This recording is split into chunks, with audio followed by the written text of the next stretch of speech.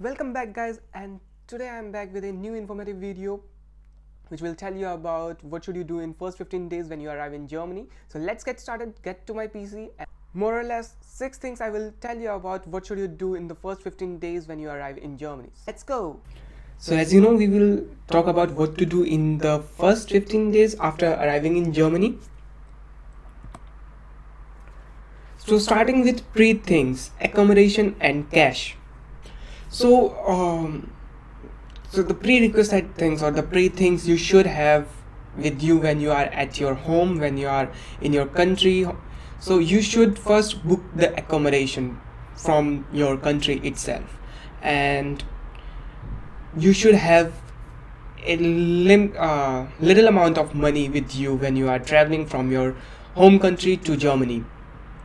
So for the accommodation, the thing is, when you come here, you should know where you will live, right? Because if you come here, then you plan, then it will cost you more. Like if you book an Airbnb, if you book an hotel, if you book a hostel, you don't know where is the hostel. So, and plus you don't have network here, you don't have internet. Only on the airport itself you have the internet, but then you are just without internet. So you should search for an accommodation if you are a student, if you are coming to study here. So you should search for the accommodation, which I have made the video before. So you should search the accommodation, and more or less like I brought 600 euros with me, but 7 to 800 or maximum 1000 euros if you have, it will be sufficient for 1.5 months. So you should have cash, and you should have booked the accommodation first. Also, if you want to book Airbnb, or if you want to book an hostel for some period of time before, maybe let's say your contract is starting from 1st of June, but you are reaching here in like 20th of May. So for 10 days, if you want to book Airbnb or if you want to book hostel, you can do that, but you should take care of the accommodation when you are in your hometown. So the second thing is the contract with your landlord. So the thing goes like this: to start your contract, you have to have the signed contract with your original signed contract. You cannot just write it in on PDF or virtual sign. It doesn't work like that. So you have to have your signed contract. So when you come here, when you reach at your destination, at your apartment, you have to go to the landlord, or in case of the dorms, you have to go to the registration office. You have to go in there, then they will tell you where to sign. They will give you the contract, and that contract is really important because that contract will help you for your city registration further. So you have to have the signed contract with you, then collection of the key. They will give you the key which will open the door of your apartment, obviously. So here the catch is, make sure if you are coming on weekends here, you should email to the owner that I will be there, my flight is on such and such date, and I will be there on weekend, so how will I get the key? So sometimes what they do is they put it in a locker, and they give you a password for the locker, and you just put the password and get the key. In my case, that was the case because I came here on Friday. It was not weekend, but they were open to 9 to 5, and I was here around 7-8 p.m.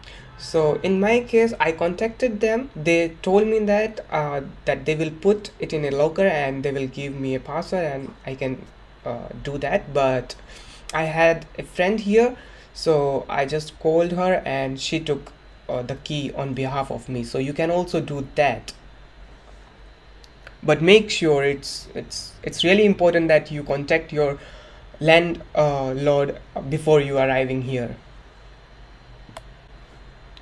Mailbox. So the thing is, you get the post here.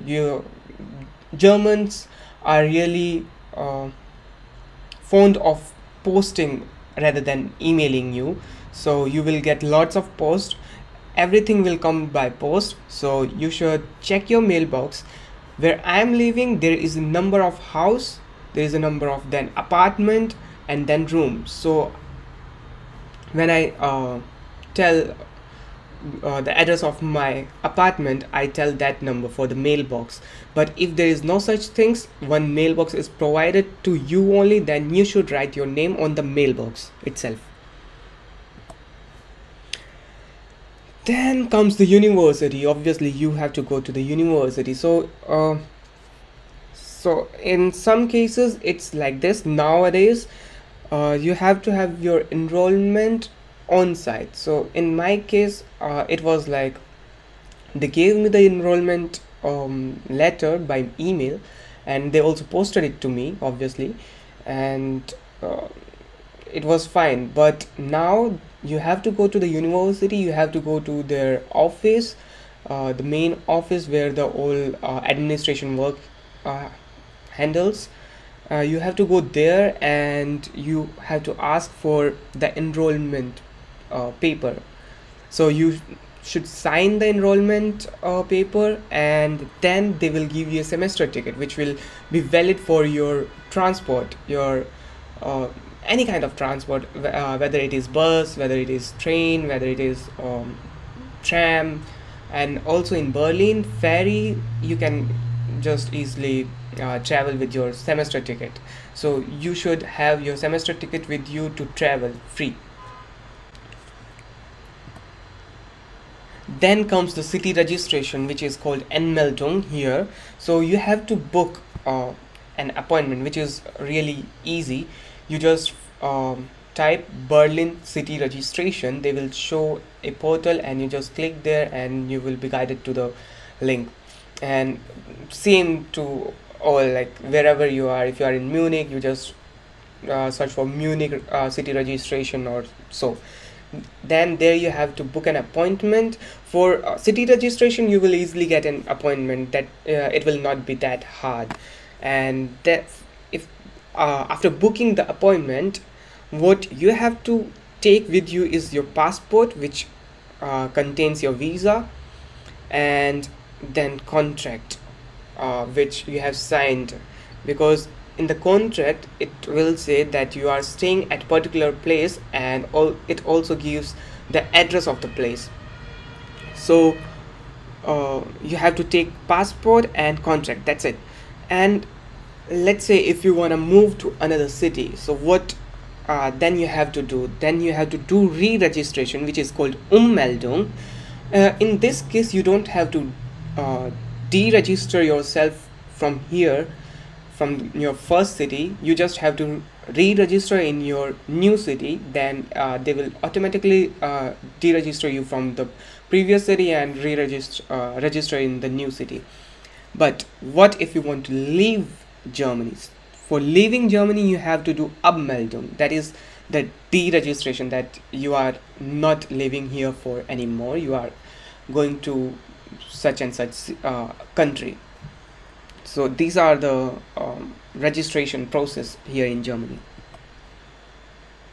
Moving ahead, Deutsche Bank. So for students especially, they need a blocked account. You block your such amount in a blocked account, and when you come here you have to defreeze it. So how you can do that?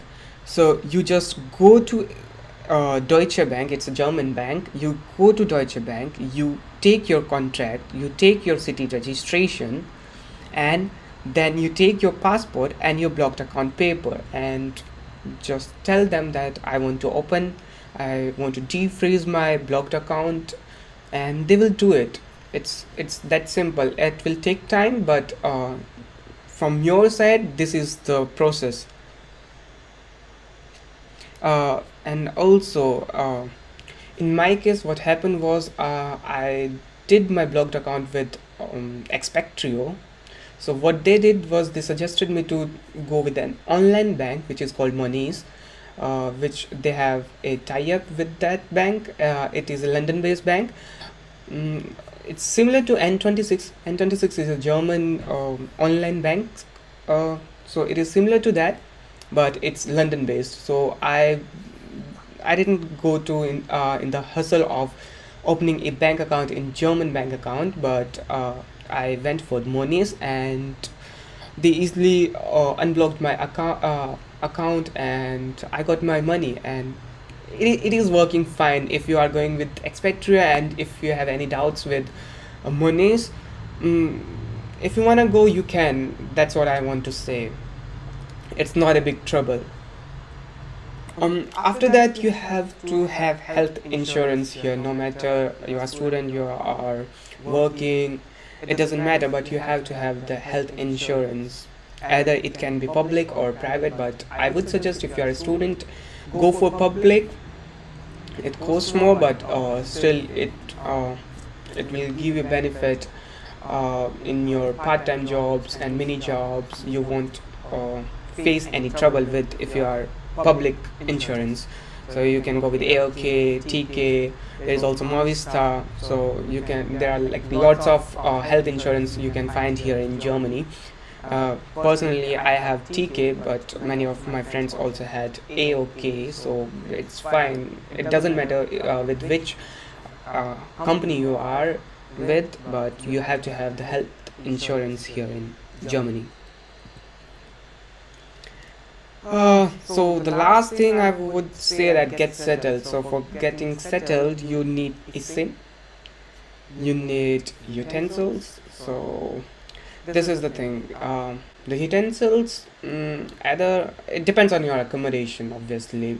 For me, I had an accommodation in Student of Slachtensee, so they provide most of the stuff, like basic stuff. So I wouldn't have bother.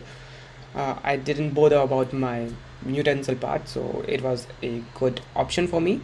And for transport, you can or you should use BVG or VBB app, which tells you accurately when is your bus, when is your train, all the connection.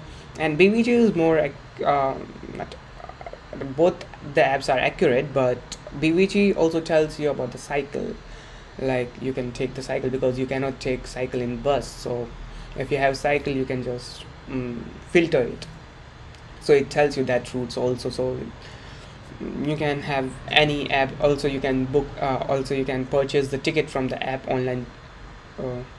So that is also a advantage of having an app with you.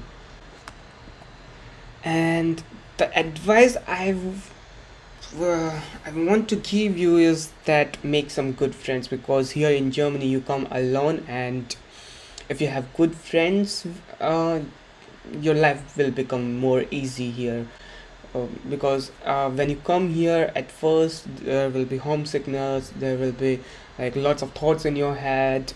You don't know many things here. You will be new here in a different country, different culture, or meeting with different people, having different mindsets. So it's like it will make your life so easy. And yeah, you can hang out. There are like lots of places here in Germany that you can hang out, and if you have friends to accompany you, it will be great, I would say. So yeah, that will be all for this video. I hope you will get some information about what should you do after in 15 days when you arrive in Germany. And if you have any sort of question, any doubt, you can just head to me. You can just GM me on my Insta page, or you can just let me know in the comment section. I will get back to you as soon as possible. So if you like the video, please like it, share it with your friends and family, subscribe the channel, and do not forget to press the bell icon for more notification from my channel. Take care, bye bye, see you in the next video.